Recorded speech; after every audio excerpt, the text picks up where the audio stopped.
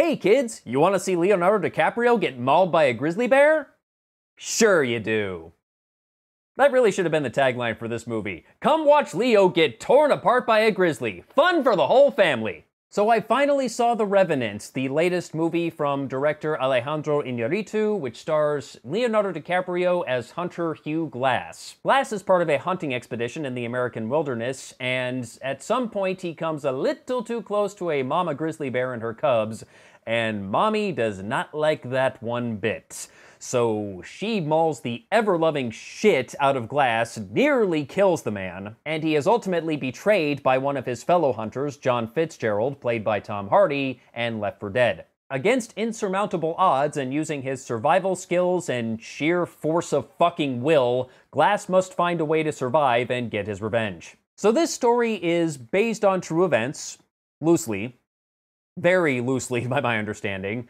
But yeah, it is one hell of a survival story. Glass goes through so much shit. Nearly gets killed by a grizzly, then witnesses something very tragic while he's lying there near death.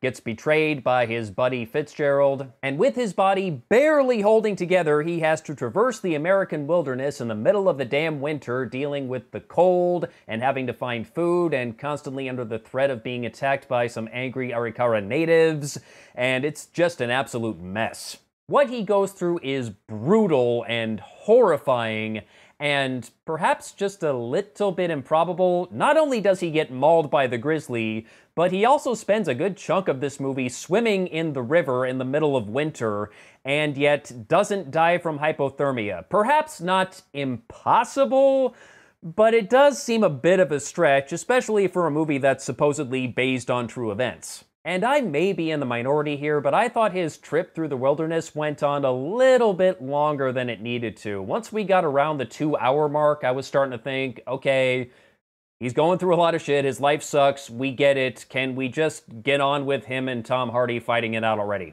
There was also this weird subplot involving the Arikara. One of these natives is apparently searching for his kidnapped daughter, and the whole thing just seemed kind of superfluous to me. If you took that out of the story, you wouldn't really change that much except for one tiny little bit of the ending that we really didn't need. They establish in the movie that Glass took a Native American woman for his wife, and I thought that this Arikara guy's daughter was supposed to have some sort of connection to her. No. Nope, no connection. It's just there. The whole thing just feels tacked on. Now, once we get to the actual revenge and the final confrontation between Hardy and DiCaprio, holy shit, that fight was brutal. That is one of the best fight scenes I have seen in a good long while, and a good chunk of it was done in one take. It kind of reminded me of that one fight in Creed, except instead of a friendly sporting event, this was two angry motherfuckers trying to kill each other. The movie is shot very well overall. I think Iñárritu did an excellent job here. The landscapes look very beautiful and very unforgiving at the same time. And pretty much all of the animals that we see in this movie are CGI, and they were okay. Nothing spectacular, but not really bad either. I'm really not sure why this movie got a nomination for Best Visual Effects. I think that's kind of stretching it, but that's just my opinion. And speaking of Oscar nominations, can we just give the award to DiCaprio already? Because he earned it with this one. He was so good. Genuinely looked like he was on the verge of death so many times, which is both a testament to his acting and to the makeup department, I suppose. Tom Hardy's performance was pretty damn good as well. I will say his betrayal of Glass was pretty predictable. He's pretty much an asshole from minute one in this movie, but that's not really his fault, and he does a great job with what he has to work with. And I also want to mention Will Poulter, who plays Fitzgerald's unwitting sidekick of sorts, Bridger, because he was really good in this movie, and it's, I believe, the first movie I've ever seen this kid in, and I thought he did a really good job. More people should be talking about this guy, and they probably will in the near future, since from what I hear, he's supposed to be the new Pennywise in the remake of Stephen King's It. Because that's apparently happening. So, final verdict.